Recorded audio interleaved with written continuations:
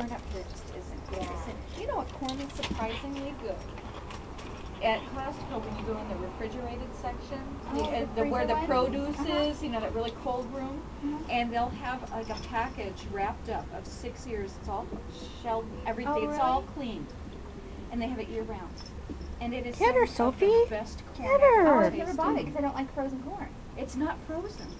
Oh, It's just not. refrigerated. Oh, It's in that cooler refrigerator. room, you know, where they have the fruit Oh, trays okay, and the yeah. broccoli and carrots and stuff. It's in there. And it's on the cob. It's really surprisingly good. But it kind of on the Lucy. expensive side. Sophie, get her back. On the frozen corn, you know. Oh, there you the go. little Get her. ones, Get her. Green Giant or whoever does it. If you don't put that in water, but put it in a steamer, I have a double boiler.